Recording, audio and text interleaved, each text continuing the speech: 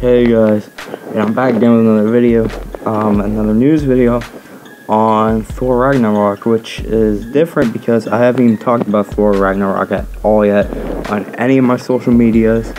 So this is kind of new, and I've been actually wanting to talk about Thor Ragnarok, but I don't know, just nothing's really been popping my attention besides Hulk.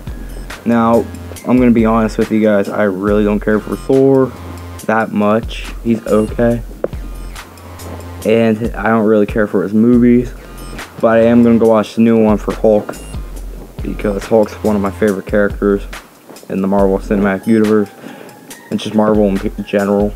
But yeah, interesting new article. There's been a bunch of articles and rumors that's came up from Joe Blow, you know, about the film and how it's going to be some sort of Planet Hulk kind of mix. So I'm going to read an article from yahoo.com, which, yeah, I mean, from what I read it's basically the same thing I've read from every other article, so I mean, it can't really be wrong or anything. I just don't know how much I trust Yahoo, but okay. So, the rumors surrounding a Planet Hulk film have been swirling for a while now, only the rug to be pulled out once excitement reaches a high point. That's why all the rumors concerning Thor Ragnarok need to be taken with a grain of salt at this point, especially once the possibility of Planet Hulk being tossed in starts to get mentioned. The new rumor from Joe Blow is bringing Planet Hulk into the mix and is all the result of one newest actor to join the film. The film will definitely have the Planet Hulk element in it, the operating as a kind of mashup with the Ragnarok story. How Thor ends up on the planet in question is unclear, but he will definitely be involved in some gladiator games, I don't even know how you pronounce that, run by none other than Jeff Goldblum's Grandmaster. In terms of Hulk's appearance in this portion of the film, he will be rocking the one-armed shoulder as he's seen in comics, so expect him to be decked out in a familiar Planet Hulk look. The idea of Jeff Goldblum running an intergalactic gladiator showcase in Thor Ragnarok already makes this the best Thor movie, with or without confirmation of the rumor. Joe Blow also adds that Thor will sport a different look at some point in the film, having his head shaved and reportedly looking a lot like some sort of white I don't even know that word. I'm sorry guys, I don't know that word. Fever dream. If we finally get some sort of Planet Hulk on screen, this makes the most sense given the history of Hulk films and trouble involved with bringing the story to the screen. Bringing the Hulk into the galactic story of Thor seems to be the logical idea for the character, as opposed to dropping him in the middle of a Guardians of the Galaxy movie. We'll just have to wait and see if this is total bull or not. Hopefully it's the latter.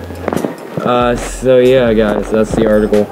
Sorry I messed up on a couple of the words there, and you know, I'm not the greatest reader, as you can tell. I stutter. But yeah,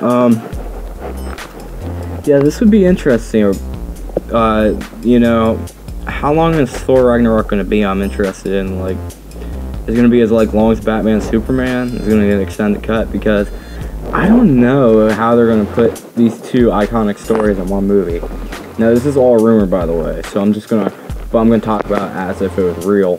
In case this does turn out to be real, I'll just already have the video up to talk about it. So, I mean, yeah, that would be interesting.